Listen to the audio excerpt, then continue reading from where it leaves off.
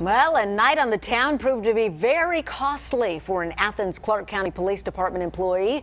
Officers say 911 dispatcher Laura Beth Ricketts is out of a job after she drove under the influence on Saturday night. Thankfully, nobody was seriously injured, but as Fox 5's Natalie Foltz reports now, the department is very disappointed that this happened.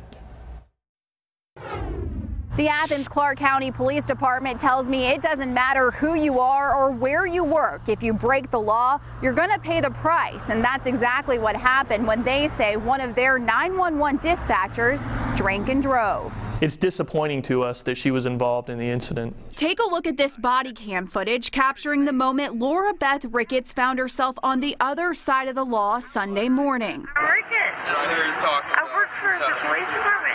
The Athens-Clarke County Police Department says the 911 dispatcher was drinking and driving when she ran a red light and slammed into two other vehicles in downtown Athens. How many glasses of whatever did you drink? I haven't had that much. I had like 3 glasses. Of what?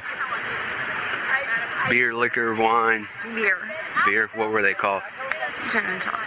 Athens-Clarke County Police Captain Keith Kelley says Ricketts admitted to driving under the influence. I had a lot to drink, but I wasn't driving. She had extremely slurred speech. She was unsteady on her feet, and she admitted that she'd been drinking. Kelley says the department is thankful no one was seriously injured and hopes this is a lesson to anyone who wants to get behind the wheel while intoxicated. The police department does hold our employees to high ethical standards, and we expect them to obey the same laws that any other citizen would.